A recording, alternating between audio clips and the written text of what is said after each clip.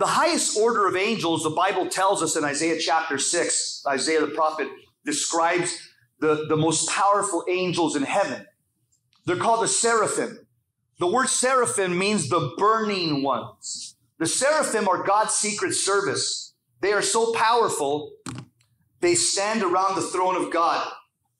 And all they do, the Bible says, it's in Isaiah chapter 6, it says, and day and night the seraphim say, holy, holy, holy is the Lord, God of heaven and earth. And all they do, the seraphim, is they stand around the throne of God and praise God. So here's kind of an interesting point. Sometimes when Protestants say, hey, Catholics, why do you guys pray the rosary? The rosary is repetitious prayer. God doesn't like repetitious prayer. Really? Then why doesn't he tell the angels, hey, shut up, I've been hearing you guys for 1 billion years. Not yet. Say something else.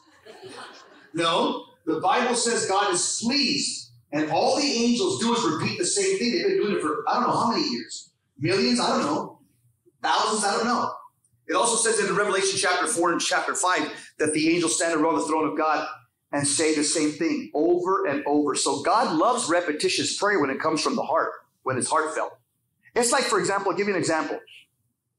I've been married to Anita almost 40 years. If I tell Anita, like flippantly, I love you, and she knows I just said it like to, quit bugging me, I love you. She knows that's not true. But when I tell her I love you from the heart, she loves it. Even after being married for 40 years. When I say, man, I love you, she's like, oh. Why? Because she knows when it comes from the heart versus she knows when I just said it reflexively, like, okay, don't bug me, I love you.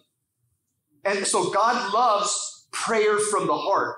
That's why the angels say the same prayers forever and ever. Okay, so when God created the angels, God created this masterpiece of an angel called Lucifer.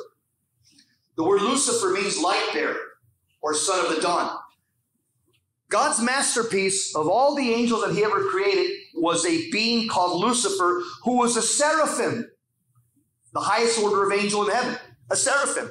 The seraphim are so powerful that Isaiah chapter 6 tells us that each seraphim has 6 wings. Powerful. 6 wings. Not 2, not 4, 6. And day and night they say, and they're in the presence of God, and God is so holy that the Bible says that the seraphim, you know what they have to do in the presence of God? They have to cover their eyes with 2 wings. Of the 6 wings, 2 of them are used to cover their eyes because they're in God's presence and God is too holy to look at. God dwells in an approachable light. And the seraphims are the ones that are closest to God in heaven. Lucifer was a seraphim. In fact, the tradition of the Jews, the rabbis in the Talmud and the Targums, they say that Lucifer was the only seraphim that was ever created with 12 wings. The only angel that God ever created that has 12 wings, which means he's a super seraphim. He's a seraphim on steroids. God showed all the angels his plan for the future. We call this salvation history. God showed all the angels in an assembly what would happen with the human race in stages, in epochs. And so God showed all the angels the creation of Adam and Eve, the first man and first woman on the 6th day of creation. God showed the angels, Noah and the flood, Abraham, the great patriarch, Moses and the great kingdom, and the liberation from Egypt after 430 years of slavery, the way he used Moses as a great covenant mediator. God showed the angels King David. He showed them history in stages, and God also showed him what we call as Catholics the incarnation, that God would become a man at a given point in time in the womb of a virgin called Mary of Jerusalem. God would become a man. God would take on a human body and be born in Bethlehem. And all the angels were now called to worship the God-man. When this was shown to the angels, Lucifer said, it ain't happening. Lucifer said, in his mind, if God becomes a man, I'm not going to worship the God-man. Why? Here's the demonic intellect at work. Because angels know that there's nobody like God. God is supernatural. Say supernatural. Angels are preternatural. Say preternatural.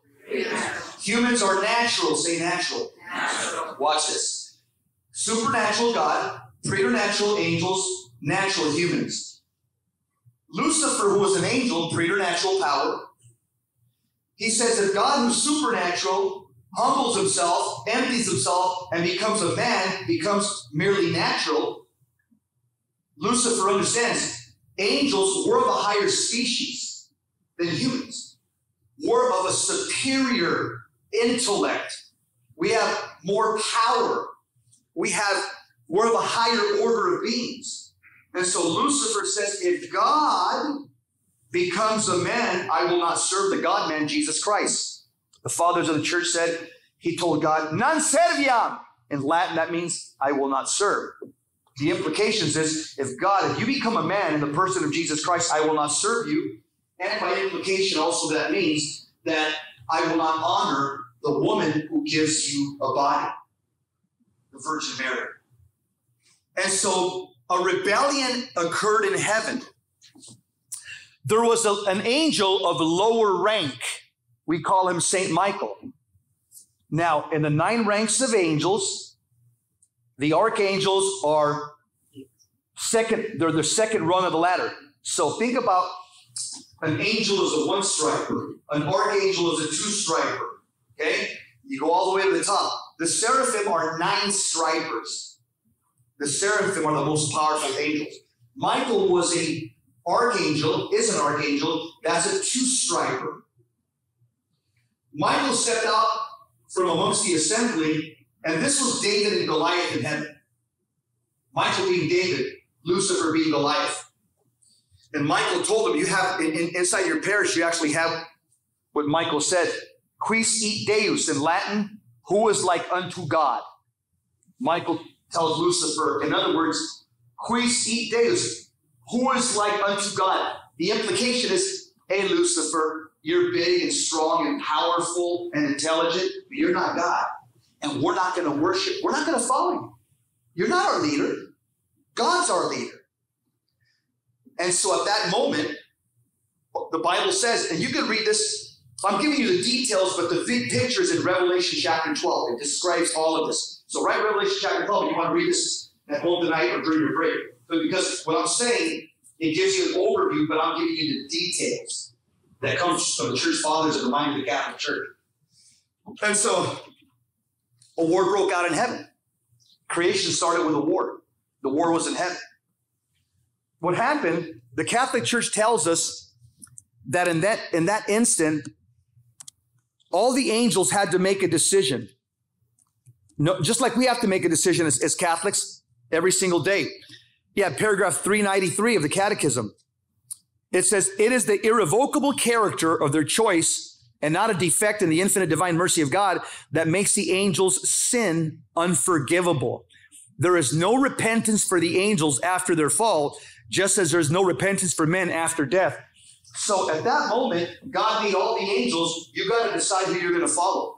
A third of the angels followed Lucifer. They told God, non sed, we're not going to serve you. If you become a man, we're not going to serve you. This guy's our new leader. And so Lucifer, by default, became now the leader of the kingdom of darkness. We call Lucifer today the devil or Satan. Now, Michael, at that moment, 2/3 of the angels also made an irrevocable decision, which means a decision that you can't take back. That's what that means. Michael and 2/3 of the angels made an irrevocable decision to follow God forever. So the battle lines were drawn in heaven.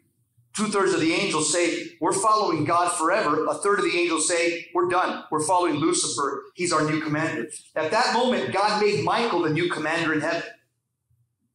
Michael has several titles in Christianity. One of them, he's called the general of the armies in heaven, or the commander of the armies in heaven. The church gives him a military title. Michael now, by default, he became the leader. God appointed him as the leader of all the angels. The Bible says a war broke out in heaven. And the good angels defeated the bad angels. And the Bible says that the bad angels, the fallen angels, we now call demons. The fallen angels, the Bible says, were thrown here to planet Earth. Guess what? They're here.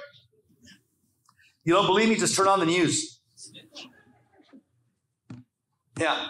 Just turn on the news. You don't believe me? The demons roam the earth. The Bible actually says in 1 John 5:19, it says this, quote, we are of God, that means to baptize those of us that follow Jesus. We are of God, comma, and the whole world is under the power of the devil. The whole world. It doesn't say 90% of the world. It doesn't say 80% of the world, 50%. The Bible says the whole world is under the power of the devil. And so, at this moment, this is what we call damnation history. How was it that the devil being the father, the prince, their master, how is it that he, and by the way, and the demons also have a rank structure. They also have a military rank structure. But here's a bit of good news in the midst of this salvation history story. The good news is that an angel is more powerful than a demon. I'm going to prove it to you. This church teaching, but I'll prove it to you from the Bible. All of us were given a guardian angel the moment that we were conceived in our mother's womb. At the moment of conception, the Catholic Church teaches officially at the Fourth Lateran Council that an angel was assigned to you by God at conception. And the angel will journey with you for the rest of your life until you stand before the presence of Jesus Christ at your particular judgment. Then the angel's job is over. He can go like this, wash his hands, and he can go to heaven forever. To prove to you, and by the way, one of the particular jobs of an angel is to protect you from demons. That's one of his specific assignments, and it's in Psalm 91, verse 11 to 14, if you want to read what I'm just saying. Psalm 91, verse 11 to 14.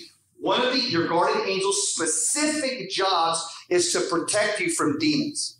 Psalm 91, verse 11 to 14. To prove to you that your guardian angel is more powerful than a demon, it's simple. Of the 9 ranks of angels, St. Michael was a 2-striper. Okay? Lucifer was what? A 9-striper. The Bible says Michael kicked Lucifer's butt. So what?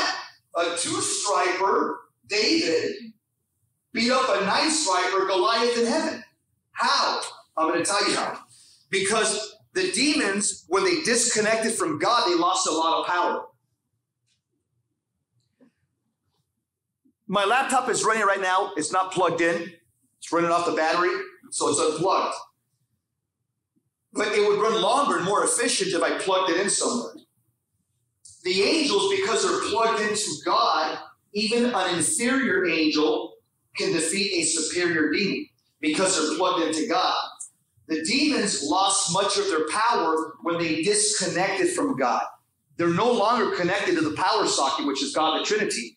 And so, although they've kept some power because they're fallen angels, they've lost much of their power. This is why an angel, even an inferior angel like a 2-striper, Michael, can defeat a 9-striper, Lucifer, because Michael is plugged into God and Lucifer isn't.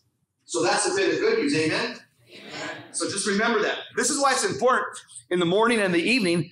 Start your day with add that to your prayers, is the guardian angel prayer. Angel of God, my guardian dear, to whom the love of God commits me here. Be ever this day at my side, to light, to guard, to rule, and to guide. Use that prayer in the morning. Use it in the evening. Maybe when you're in the airport, you're somewhere crowded. Just call upon your guardian angel.